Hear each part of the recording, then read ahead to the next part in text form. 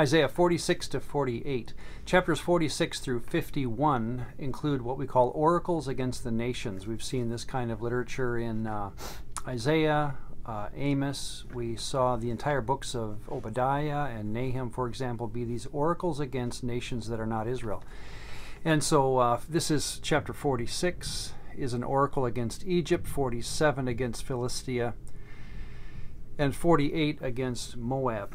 Imagine, again, the audacity of how this would have sounded to the earliest ear, because we have a God who is, I know that we put him here, but in the picture of the average mind of the ancient Near Easterner, think of what has just happened. Jerusalem has been sacked, Judea has been destroyed, Babylon has come in and wiped it out completely over the course of several years and now finally devastated the land.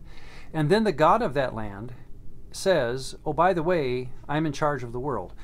That's why it's so odd. And so these kinds of oracles, very strong, basically God saying through Jeremiah that they will pay for their disloyalty to Yahweh over time. Now let's add to our discussion then, again, this word that sovereignty. Did I spell that right? I believe I did. It's not a biblical word. There's no Greek or Hebrew word that matches this, but this is a theological term that we've come to describe when it comes to God's control over the world. It's an uncomfortable word and one that causes division among Christians. And well, so it should. Think of the, shall we say, the easiest things that gods, not just our God, but all gods of the ancient world claimed to control. One of the most common is rain, famine, crops, and things like that. Think of how difficult that would be to control that. There maybe, again, we don't know how that would work, I suppose, but it's just laws of nature.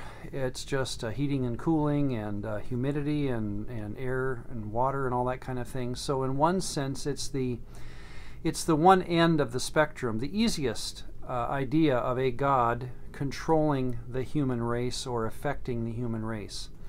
Now think of what we've just heard in these oracles. I'd recommend this is the other end of the spectrum, because this is not just saying that God will punish nations.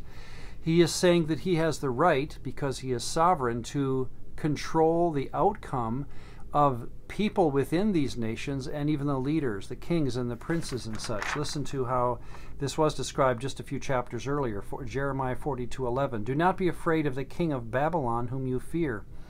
Do not be afraid of him, declares Yahweh, for I am with you to save you and to rescue you. So again, this is Yahweh claiming to be in control of a man like Nebuchadnezzar and his entire army and his entire country. 43:10, thus says the Lord of hosts, the God of Israel, I am sending my servant King Nebuchadnezzar of Babylon. Here he claims, let's make this Nebuchadnezzar.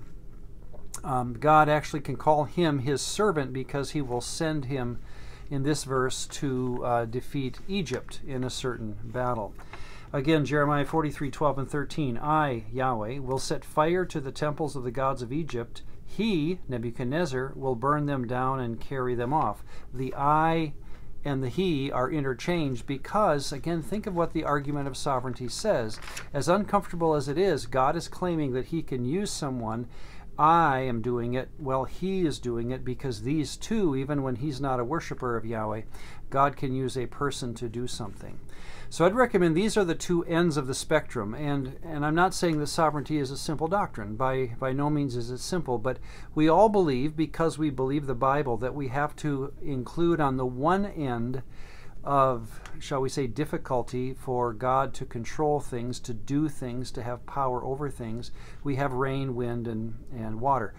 On the other end of the spectrum, and again, we have to believe it because it's in the text, we have God saying that he is not only going to hold nations accountable, he will use nations against each other. He has that kind of power in his sovereign rule to control individuals, countries, and in fact the gods of the countries. And this is something we don't want to miss, because like in our reading today in 46:25, this is the argument against Egypt, what God says against them when he claims he controls the god of Ammon, the god of the sun, the god No, who is the god, the village god of the city of Thebes, and also the Pharaoh. So God says, I have not only control of the people, but I have control of the gods who control, in some sense, the people.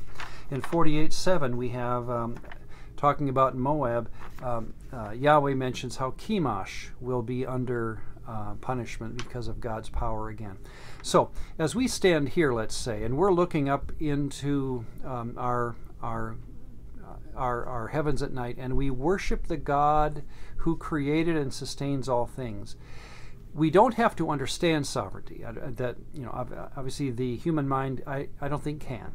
However, what I'd recommend, based on our text like this one today, we have to admit that something is going on, that God controls not only the rain, and we can pray to a God who controls the rain, but he also controls to some extent the people who inhabit the earth with us.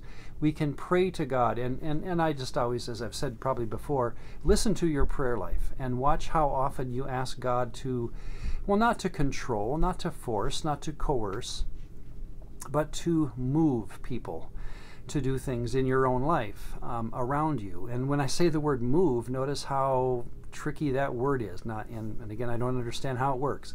But this is something that we don't have to understand again. But I'd recommend over time, as we grow in the story of Scripture, we begin to feel more comfortable with realizing that God is in control of both ends of this kind of spectrum.